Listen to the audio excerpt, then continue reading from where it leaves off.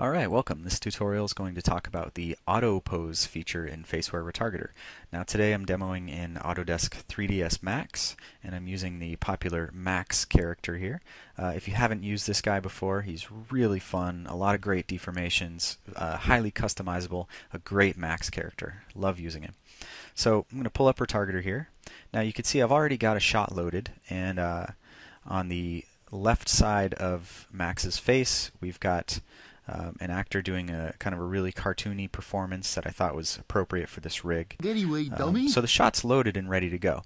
If you're unsure how to get to this point, please watch the Opening a Performance tutorial for Faceware Retargeter, and that'll show you how to get to where we're at now. So at this point, we're ready to start creating animation. Now we have a few options on how we're going to do that, and the option we're going to discuss in this tutorial is using Auto Pose. So what I'm going to do first is I want to select the mouth group. We're going to start with the mouth, and I also want to turn off Auto Solve. I just want to show you guys what it does with and without Auto Solve first. So first turn it off, and then with this group selected, I'm going to come down to the bottom right where we have Auto Pose. Now you have a button to actually get your auto poses. You also have a choice of how many you want to start off with.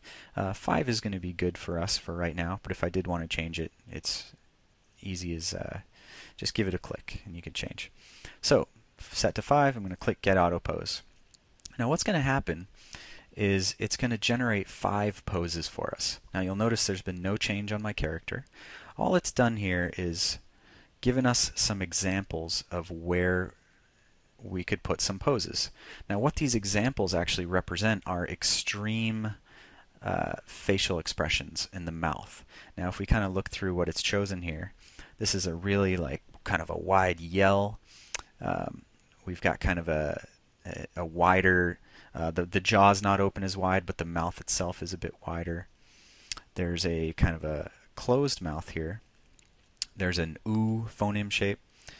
And then there's this, I don't even know what you'd call that. It's kind of a scrunched up mouth here. Now what Auto Pose is doing when it selects these frames is it's going to select the first frame is going to be the most average pose in all of this. Now the most average pose, which in this case is going to be this one, it doesn't mean that it's going to be a neutral pose. It means that in the scope of this performance that we're looking at, you know, of all the things this guy's going to do with his mouth, kind of what's the most average of all of those? And in this case, this pose right here is our most average. And this is usually what you're going to see for the most average pose. The mouth is sort of open, you know, not too wide, not too narrow, just somewhere in the middle. And then the next pose it chooses after that is going to be the most extreme, which I'm going to guess is probably this one. And then the third pose it's going to choose will be the most extreme, sort of in the opposite direction, which is probably this. So we have average, we have mouth wide open, and we have mouth very closed. And then as you get more auto poses from the first 3, you're going to start to see kind of in between those extremes. So at this point you could go into your rig and you'd start posing out Max here to look like this pose in this video. From that point you could generate animation.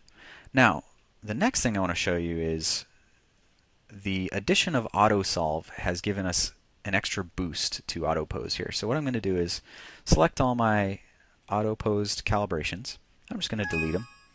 And then I'm going to turn Auto Solve back on. So I've got mouth selected and I've clicked this checkbox to turn on Auto Solve. And then I'm going to generate those same 5 auto poses. The major difference this time, as you could see, it's generated animation as well. So as I click through these poses, Auto Solve has actually gone in and posed the rig for me. Now obviously this is a human, right? And which all your performances will be. But this character is he's cartoony looking. You know, he's not a realistic looking character.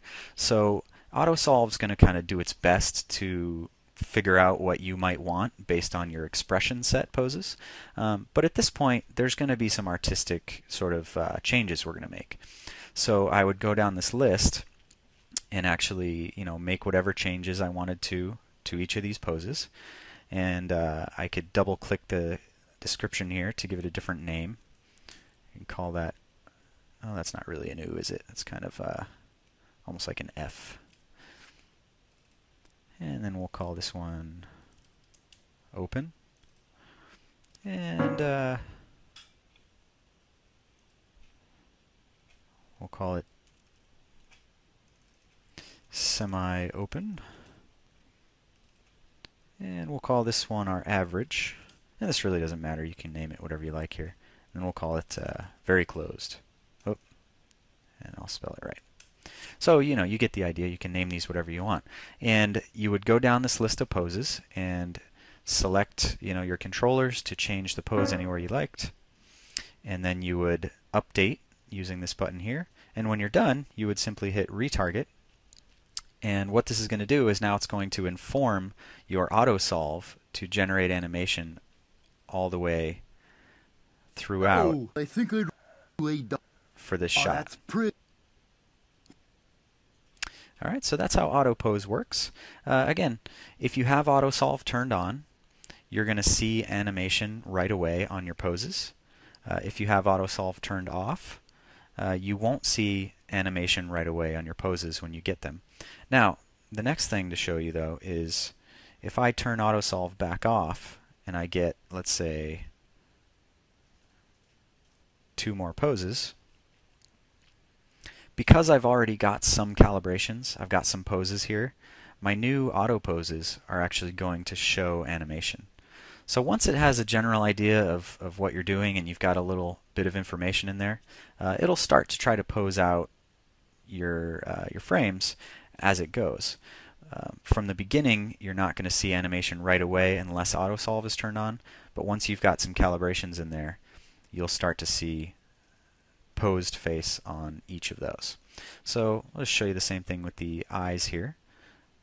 Or let's do the eyebrows. It's a bit more exciting. So we'll start with, say, 3 auto poses. So this is going to choose my 3 frames. I've got kind of a angry pose here. You could see how based on my expression set, this is the cartoony interpretation of this guy looking kind of angry. You've got another one here, and you've got sort of a relaxed, a little bit more relaxed. All right, thank you for watching the tutorial here on auto poses. And if you have any more questions, you can always go to support.facewaretech.com